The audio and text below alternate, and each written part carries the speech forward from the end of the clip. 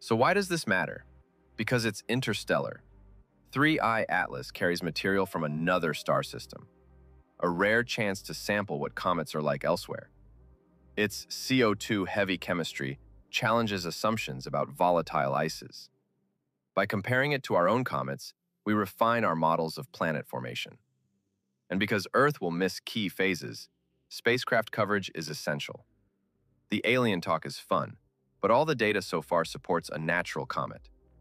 Here's what to watch next. On October 3rd, it passes closest to Mars, giving orbiters a chance to image it. Late October is perihelion, the moment of maximum heating, though Earth won't see it directly. November brings JUICE's observation window with detailed imaging and spectroscopy. December is closest approach to Earth, still a distant 1.8 astronomical units. Watch for new updates on its chemistry and possible non-gravitational motion. 3I Atlas may be transient, swinging by once, then gone forever. But every bit of data we collect now rewrites how we understand comets, interstellar travel, and the birth of planetary systems.